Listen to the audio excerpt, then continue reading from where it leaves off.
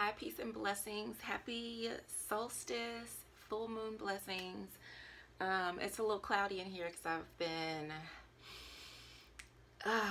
basking in some beautiful energy, and I was sitting there and was just thinking and got inspired to do a reading for someone who might possibly be going through it and having a hard time.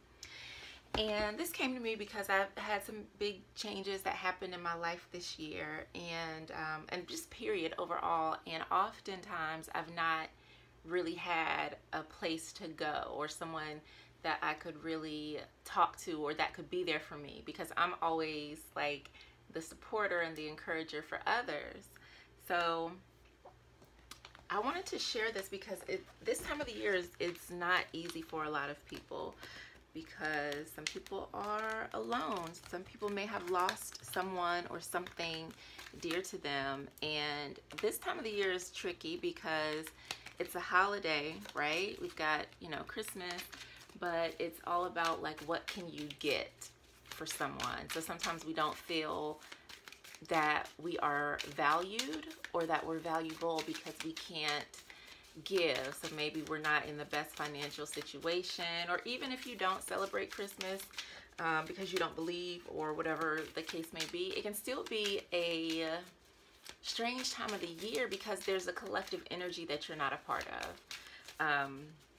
So I just wanted to do a quick reading just to provide some guidance and insight for anyone who may be struggling, who's hurting, who is just not able to get into the Christmas spirit. And I don't know what deck I'm going to use. I guess this one, because this is the one that's in my hand. So I'm just going to just sit, kind of get comfortable and really connect in to people who are sad, who aren't feeling the holiday cheer, who may just be having a hard time and just need some support, some encouragement. So Spirit, what message do you have for those who are hurting at this time, who need encouragement, who need support, who need love? What message do we have? Oh, and there, you guys came up. If you're feeling alone, then this reading is for you. So this was confirmation for me on me doing this reading, and it's beautiful because tonight is a full moon, and there's a woman there, and there's a full moon in the background as well. So this is definitely confirmation that somebody needs this message.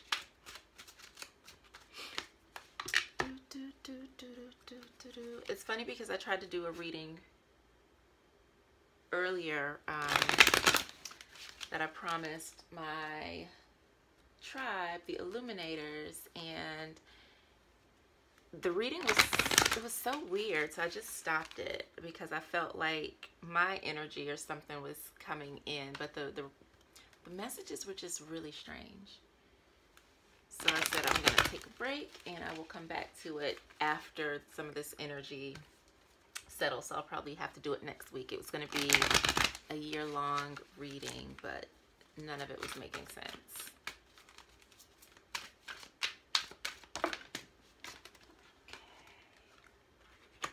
Aww.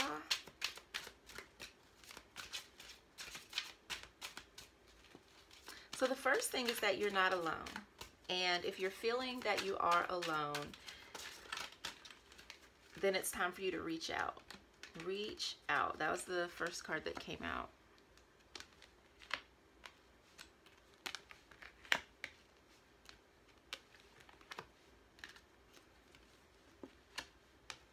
Oh, you guys.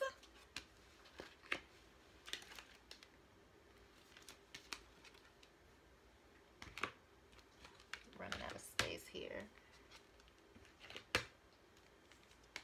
I don't know why I'm pulling so many cards, but that's what had happened. So these two want to come out also.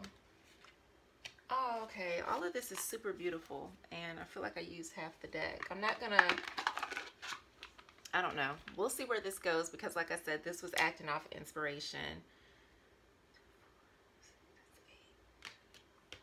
So I pulled 16 cards for some reason. 8 and 8.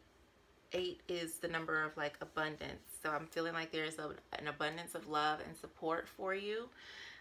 Again, I have no clue why I pulled so many cards. But right off the bat, I've got the base chakra and solar plexus chakra. So your base chakra is also known as your root chakra, and that is what makes you feel grounded, what makes you feel secure, what makes you feel that sense of belonging. So a lot of you probably need to have some clearing done around your root chakra so that that you don't feel ungrounded and unsettled. So something that you can do really quick is just close your eyes and imagine a red disc spinning right at the base of your spine. And imagine that this disc grows downwards, so it's like a cord, and it goes deep into the earth. And as you're connected to the earth, really feel the energy of the earth supporting you and pull that energy up from the ground. So kind of imagine like the color of chocolate coming up through that grounding cord that you created and filling up your body. And you can also use affirmations like, you know, I am safe, I am loved, I am supported, I belong, to really kind of start to anchor that into yourself. And a lot of you are feeling weak right now. You're feeling like you don't have any control. We've got the solar plexus chakra here, and then control is coming up as well. Oh, that's my candle sending off smoke signals. So you really want to, first of all, if you're trying to control things, stop. Don't try to control things, because when we try to force things, it can kind of make you feel powerless, like when things don't go your way. So you don't want to do that. You don't want to be always trying to control situations, because sometimes things are just out of our control. So you definitely don't also want to feel hopeless. So what I'm getting is that either you're like trying to control everything, or either you feel like you can't control anything, so you're just kind of hopeless and you're not really doing anything. You're just like kind of ho-hum, like whatever happens, happens. So again, the first thing that that came out was reach out. There are people here, there are people around you, there is support available. So don't feel like you have to be alone. Like there's somebody you can call. Even if it's just getting on social media, going on Instagram and finding, you know, some inspirational post, or reaching out, you know, to a friend on Facebook or something like that. Don't isolate yourself to where you feel like there's nobody that you can talk to. And then there's also confront. So what is it that's really making you sad? Sometimes, right, like let's say if a relationship ends, you think that you're hurting because the relationship is over, and maybe it's the fear of being alone that's really bothering you, and not the relationship, because maybe it wasn't even somebody that you really cared about like that, or it wasn't giving you what you really wanted. But also too, like how this man is standing here and the shadow is of a child, I feel like maybe there's something from childhood that's holding you back. So maybe there are some family issues where you're just like not open and trusting, or either something happened when you were younger, so you're not open and trusting, so you kind of isolate yourself a little bit, and you get into that place where you're feeling alone and feeling like you don't have anybody to reach out with. And we can do that sometimes to kind of try and control our environment, because if we don't let people in, then people can't hurt us, right? So we want to get out of that and really look at confronting whatever it is that has you feeling this way. And like I said, get support. Go, if you need to talk to a therapist, talk to a counselor, talk to a mentor, a coach, a friend, someone who can genuinely support you to help you move through what you're facing. And so over here, I don't know why, but it's like come over here now. So there's balance is coming up twice. We've got balance. So there's the need for you to balance. And wow, okay. So half of these cards are like major arcana cards, which means there is something on a big scale that's happening with you, but a lot of it is balance. And what I'm seeing here is like integrating just integrating things, right? So like whatever happened, like integrating the past with the present, balancing the male and the female energies within yourself. So that's the intuition and the emotion with the logic and the action. Not because what can happen is we can stay in one. So we can either be like really emotional and not do anything about it, or we can be super logical and not have any feeling or emotion. So we want to have balance. We want to have balance between the two. And this is also like coming to wholeness within yourself. So sometimes when things happen that we think are not good or that make us a bad person, and we're like, oh my God, I can't tell people about this. Like, there's always polarity, right? There's always good, there's always bad, there's always light, there's always dark. Everything that you are makes you who you are. So it's integrating, taking the good with the bad, the bitter with the sweet, and integrating that. Like the lessons that you may have learned in your life, like really bringing all of these things together in a place of wholeness. Because when you are whole within yourself and you realize that everything is connected, then you don't feel that separation, you don't feel that disconnection, and you don't feel like you're broken, that something is wrong with you, because you're not. And this just echoes that, like finding balance in your life. Finding balance in your life with work, with food, with nature, with knowledge, like really finding balance in your life, because you might not have balance. It's like you're not settled. So again, it comes back to being grounded. You want to ground yourselves.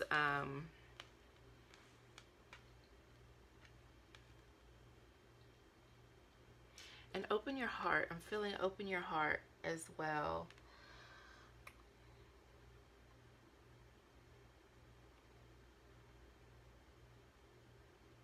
Yep. So opening your heart. Right here, we've got the heart in a cage, and then we have release. So you've got to master your emotions. You've got to be able to let your heart out. You've got to be able to let people in. And not close yourself off. And all of this right here is like healing. Like, so this is like the need for there to be healing. And look at this release. It's like everything was pent up in here, and now it's like, whew, release. So let go, like let go of those fears, right? And I feel like there's fears around relationships coming up too, fears around family stuff. You've got to let the fears go so that you can open up and start to manifest, start to heal, and find what it is that you want. Like this is peace right here. This is peaceful. They're just sitting in the park. There are birds, like the trees. It's really beautiful and serene. Like that is peace. So whatever it is that you're looking for as well, you already have it within you. It's just a matter of unlocking it, and letting it out. Okay? So yeah, so there's healing that's needed, but I do see that if you put in the effort, all will be well in your world. And I want to pull... That was a nice, fun reading.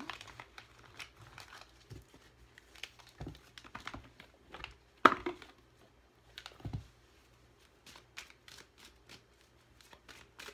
don't know why I pulled that many cards still. It's so interesting to me. I don't usually do that. I usually pull maybe 7, but I don't know. It was fun. I like that though. That was pretty dope. So here we have the card Life Purpose, and I feel like it's confirmation that you do have a purpose in life, that you're not alone, that you were not put here to be miserable and lonely, but that your life has a purpose and you're surrounded by loving support.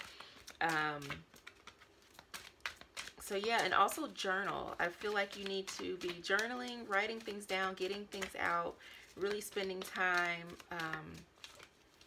working on yourself. Have confidence. Open yourself up to give and receive, as well as to give and receive, as well as the situation, like what you're feeling right now, is opening you up to be able to forgive. So this card is super special and super important, because whatever you're going through right now, if you just open up to forgiveness and releasing and letting that stuff go before you go into a new year, like this is prime time to start letting things go. Like prime time to start letting things go. And know that you can move forward. You can move forward in confidence. You might not know what's on the other side, but know that it's better than whatever you've experienced behind you. But you've got to have confidence. You've got to have faith in yourself that things will get better.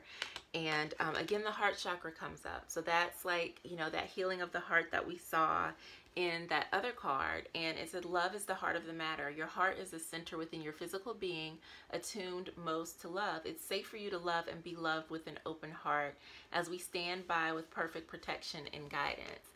So it's time for you to open your heart. It's time for you to heal, release whatever stress, whatever drama, whatever fears, whatever negativity you might have been feeling or experiencing, and know that you are not alone.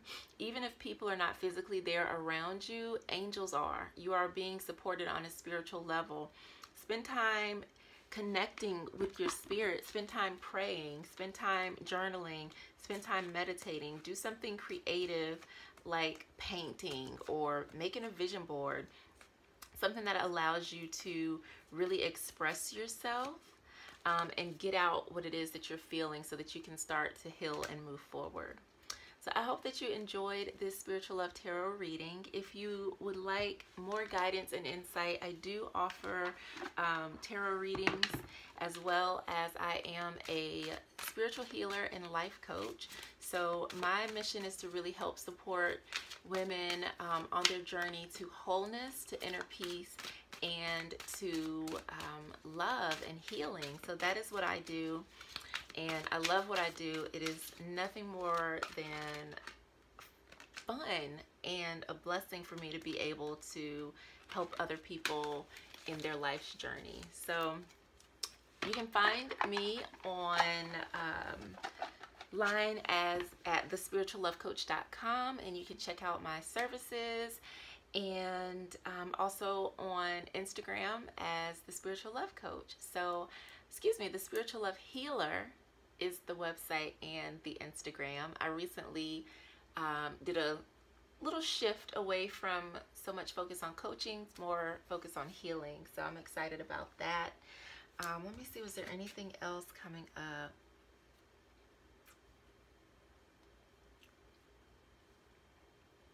I feel like there are signs that you're probably missing, because we've got notice the signs. So pay attention to what's happening around you, within you, because it's like you're receiving these little spiritual messages, these little reminders that, hey, you're not alone. Hey, it's time to let this go. Hey, it's time for you to heal. Hey, let's move on. Let's move on. And yeah. It's all good. So I hope to see you again. Thank you for watching. Peace and blessings. And please feel free to reach out to me, leave a comment, or again, you can visit me at my website, thespirituallovehealer.com. Peace.